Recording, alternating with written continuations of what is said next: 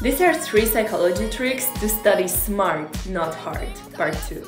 1. Studies show that spiking your adrenaline after you study by getting a double espresso or taking an ice bath helps you remember better.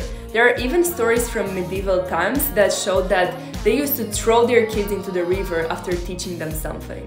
2. Don't just read and highlight the text. Use active recall to remember the information.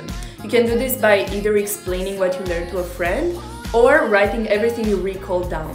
And 3. I know you love writing on your laptop, but studies show that using pen and paper is more effective in remembering information.